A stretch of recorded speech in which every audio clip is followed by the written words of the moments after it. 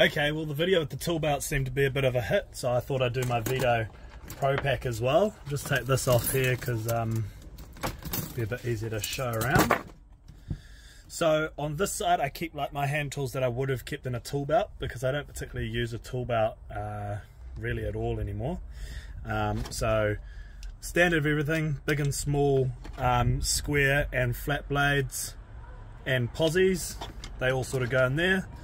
Plus my extra long flat blade, which I find really good for a whole lot of things, levering and, you know, getting further into the board and whatnot.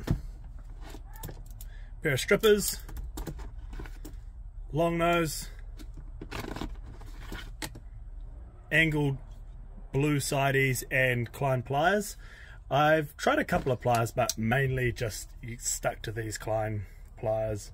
I like the smaller handles on them. Yes, they're not 1000 volt rated, but I try not to work live as much as I can anyway. Two 3/8 tech bits, although the tech bits seem to get swapped around the tool bags a little bit. Then on this side I've got my two small flat blades. This one's the really small one that doesn't get used lots, but when you need it, it's quite handy. King chrome knife, tape measure, deburrer, which is actually good for a whole lot of stuff.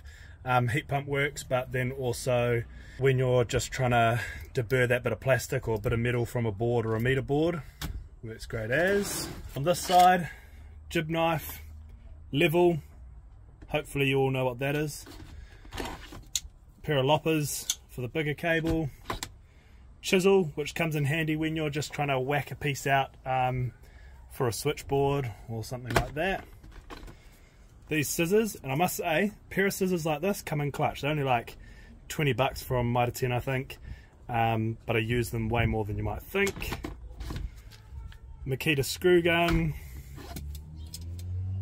probably the most OG pair of conduit cutters, and some Allen keys. Around on the other side, tape holder. Got another Easy Prime bit holder here with a couple more bits. Another chalk pencil. One of these. Shoots a green mark like that. Now in the center is my treasure trove of stuff. Here's my Appa A5, which if you've got one of these, I reckon is probably the best starter meter you could have, but they don't make them anymore. Voltage, AC and DC, ohms, it's got a beeping function, and amps. It also has volt sense. As far as I know, there's no cheaper meter like this that can do all of that stuff. I know a bunch of the Fluke meters can do those things, but they're at the next price bracket, or can do some of it but not all of it. So there's that, awesome as. Torque screwdriver. It's not a particularly fancy one, but it does the trick.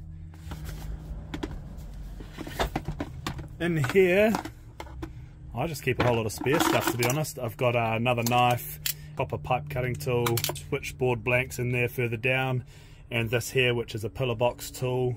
And on the other side here, I've got these two packs, pretty good. Russell's sell them, of ferrules, and you can slide up each compartment so that you don't spill them everywhere in there as well.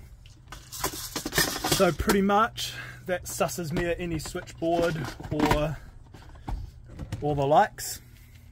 Can just take this out, and yeah, that's what I have in my Veto Pro Pack. Let me know if there's anything you think I should add or change.